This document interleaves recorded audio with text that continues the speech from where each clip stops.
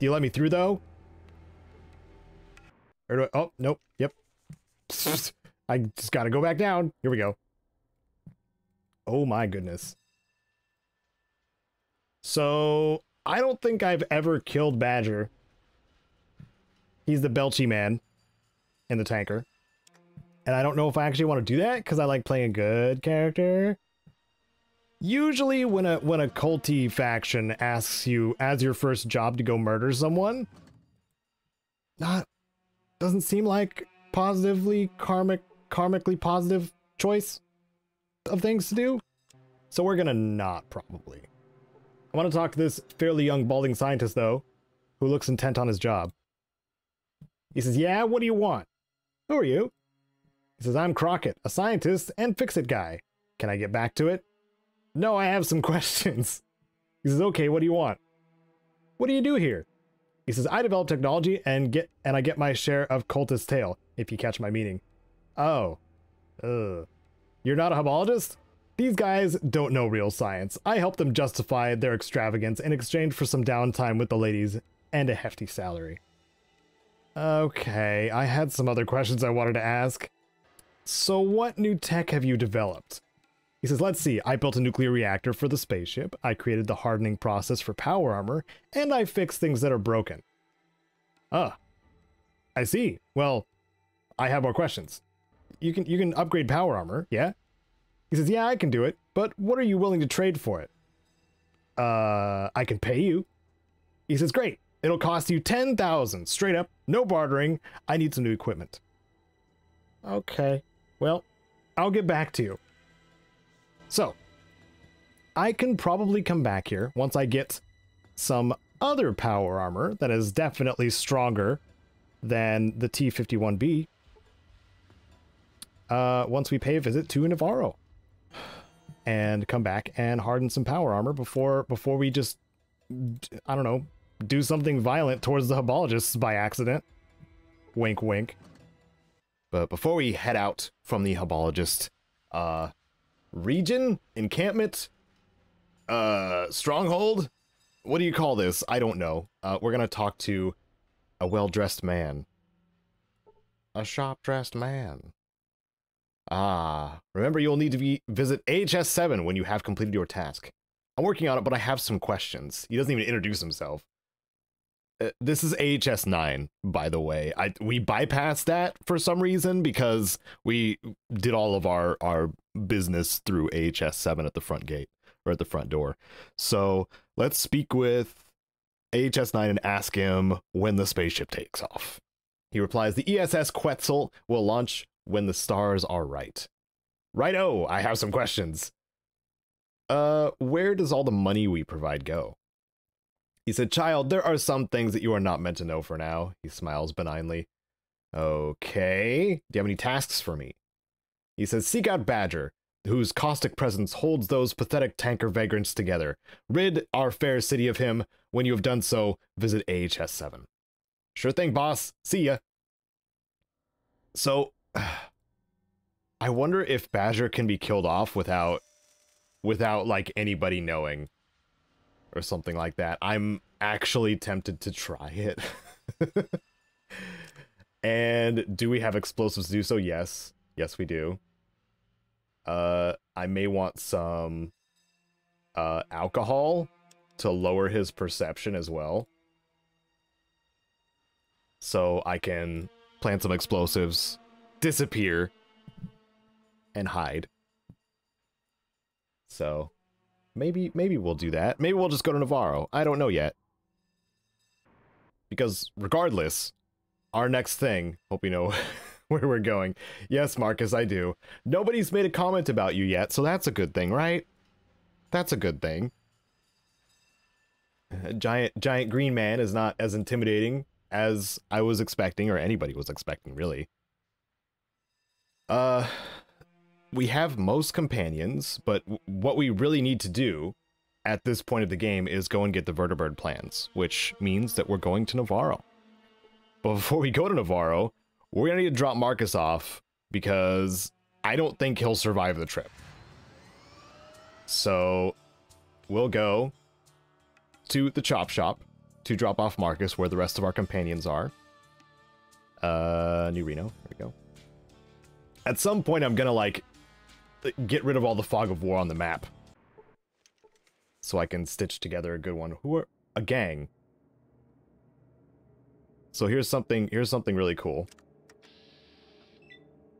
He did... Marcus is standing in front of their line of sight. So I can initiate combat first. Because this gang is not friendly. Dark Hour had a question asking if you could tweak one mechanic to better function, in your opinion, what would you change?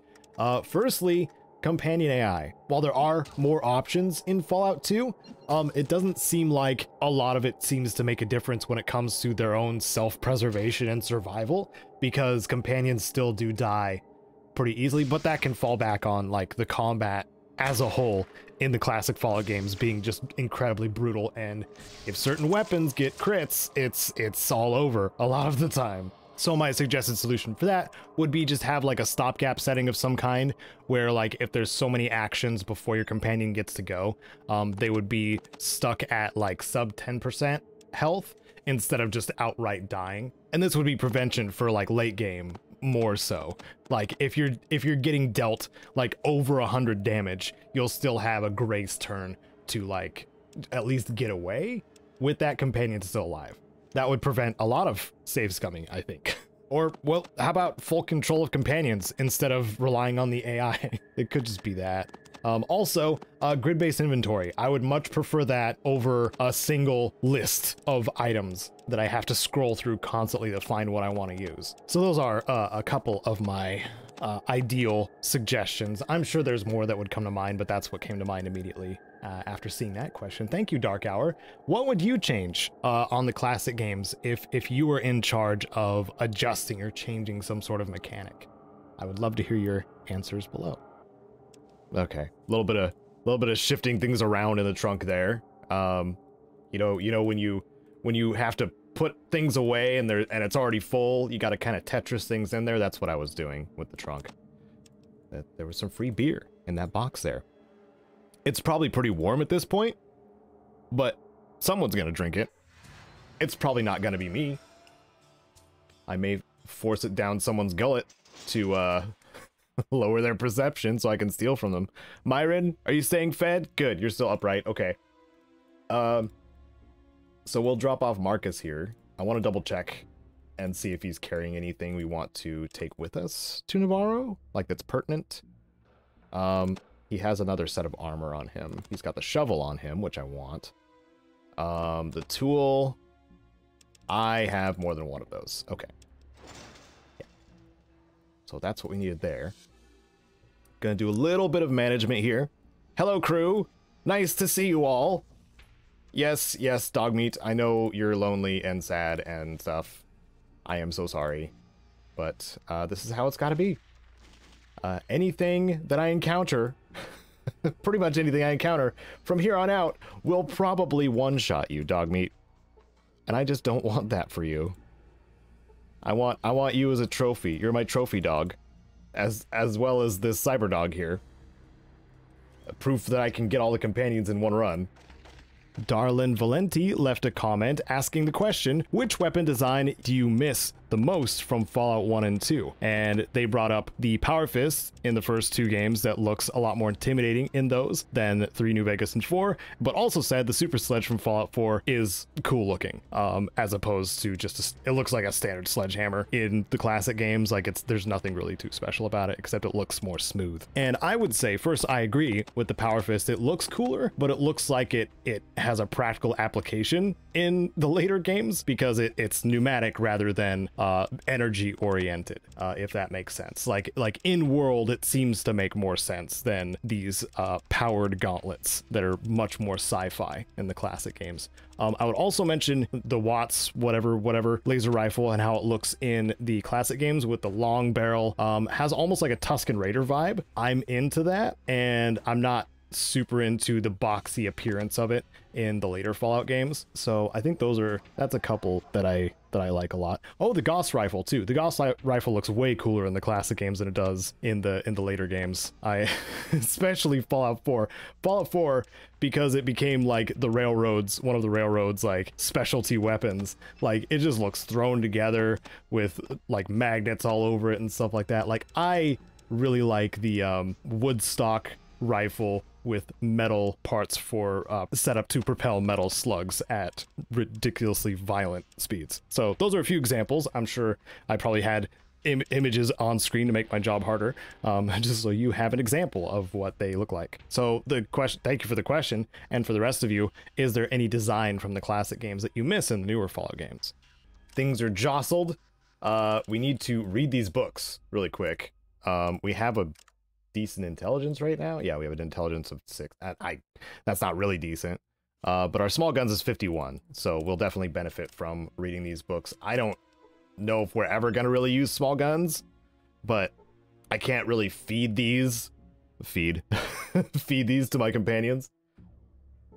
It'd be pretty great if you could like increase like Skynet, for example, their gun skill, but that's just not a thing that happens. So we're gonna shove Marcus away from the entrance to the car. At least try to. Please move away. What do you want? There we go. You should wait here till I come back. Just stay here and tighten the vices on my shoulder. You do that. You've done that a lot. I hope your shoulder's okay. Something about being an old mutant. Okay, I've done what I want looting wise in here. We just dropped off a lot of items that we don't need to carry with us. While I was sifting through the trunk, oh, I need to push Marcus again because I could look at the trunk. While we were sifting through the trunk, I stashed a bunch of mentats because I realized we had over 20. But I also noticed that we do have the navcom parts from Vault 13, I believe, which are one of the other things needed to get the tanker working, the oil tanker, to get to the Poseidon platform and ideally not get destroyed by the Enclave on our way there. Or maybe that'll just take us to the platform because it's Poseidon oil. So we have that. All we really need now is the fob, which I need to save beforehand, which is over here in Navarro. And we're going there solo. We're not bringing companions. I think the dogs would, like, if we actually got to Navarro, we would be okay. But I'm just gonna go solo. I think it's safer if I want to keep my companions alive. So, but once we come back from Navarro, then we get to decide if we take out Badger or not. Let's see. Let's start combat. Get a look at these things. Regular floater, regular centaur, a mean centaur, and a nasty floater. Why don't we get some XP on our way there? This may make me full of regret. Berserk asks the question, if you had to pick between big guns or energy weapons in the classic Fallout, what would you choose and why? Energy weapons, probably, because big guns burn through ammo pretty quick. They have high strength requirements if you want to be accurate with them anyway. And I think it would be slightly easier to keep an energy weapon supplied more than a big gun. I could be wrong there, because I haven't played a big guns build in the classic Fallout game. I don't think much at all.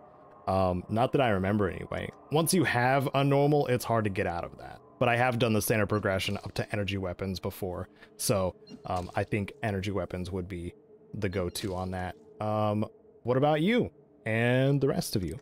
Thank you for the question. Get owned! I'm really surprised, or really excited, for those of you who haven't witnessed, beyond Sergeant Dornan, that is. Those of you who haven't witnessed what goes on over at the Enclave base, forward operating base, Navarro, because you hear about it in places like New Vegas. That was Eddie's whole deal, in New Vegas, was traveling from the east to the west, which was a nice little homage, I guess, to the evolution of Fallout between Interplay and Bethesda. I thought that was pretty cool. Man, this nasty floater, it's pretty nasty. It has so much HP. Almost dead. Okay, good.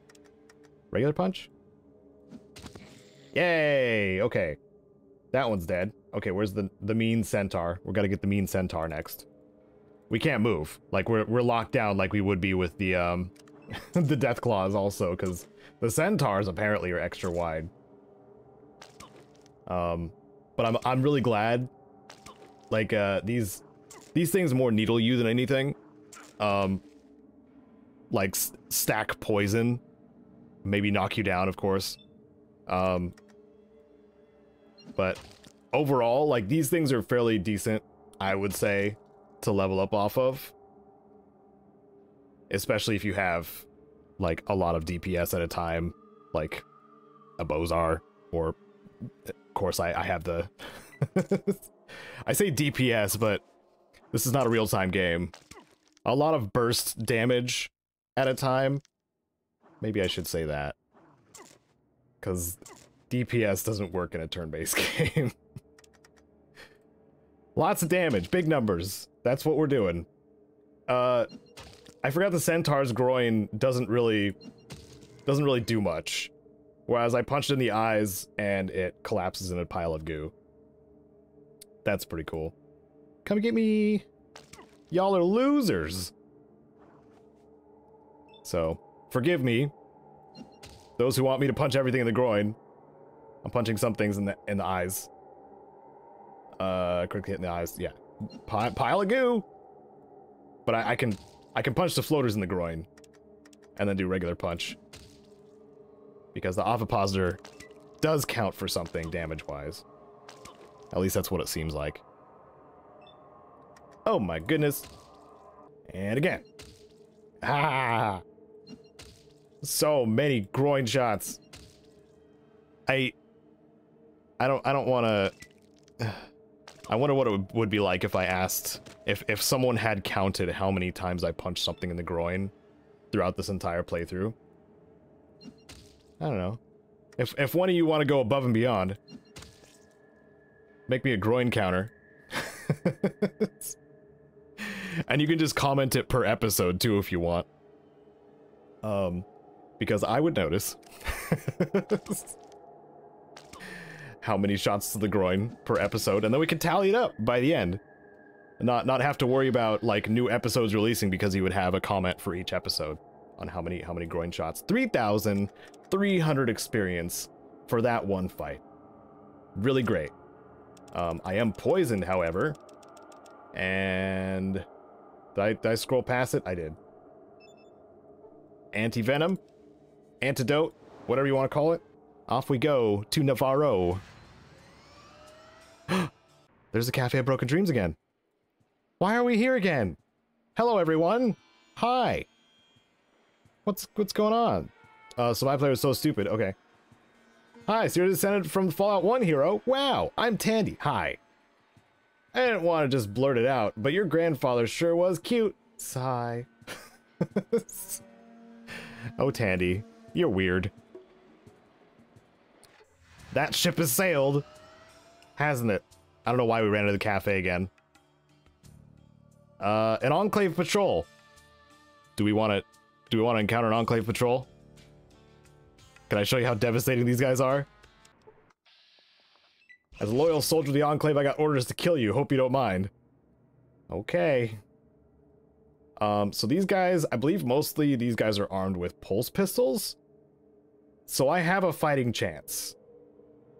If I go up here, then punch this one in the groin,